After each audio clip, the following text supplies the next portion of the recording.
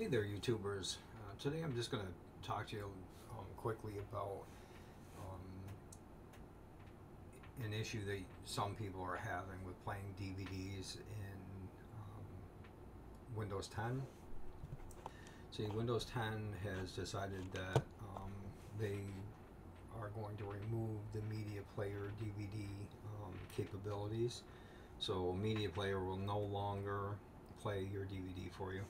So most people turn to VLC, myself included, but lately I've found that at my work, I work at a medium-sized hospital, and a lot of the training videos will not play in the VLC media player. It has a VOB file format, and or it'll play and it'll skip, or it'll just doing some wacky stuff. Well, we have this disc here that I'll use as an example. If I say open autoplay, you'll see that media player is not even an option here. So I'm just going to click Video LAN, the media player, and you're going to see that this is just going to keep doing this.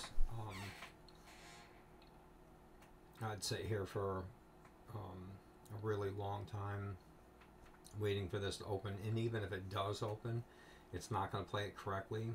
It will skip or play the same video and over and over again. So what I would suggest is if you run into a disk that does that, don't get rid of VLC. VLC is still a great media player. It's good to have a backup. So what I'm suggesting is you download the Media Player Classic Home Cinema. I'll put the link down in the description, but if you click File here, just open up the program. Windows 10 I don't think will let you default this, so just open the program. It'll load on your desktop.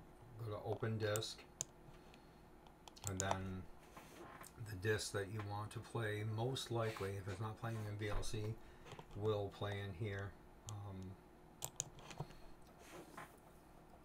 So if you start with this chapter here, you can skip forward to the next chapter,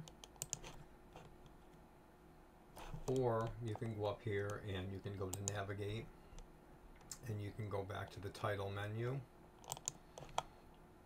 and you can navigate that way. It's a pretty easy program to use. So if anybody's having trouble playing DVDs, I recommend downloading the Media Player Classic. Alright, if you have any questions or anything, just leave me some love in the description below, or in the comments below, and I'll leave you the links for, or the link for the Media Player Classic. Alright, have a great weekend, everyone.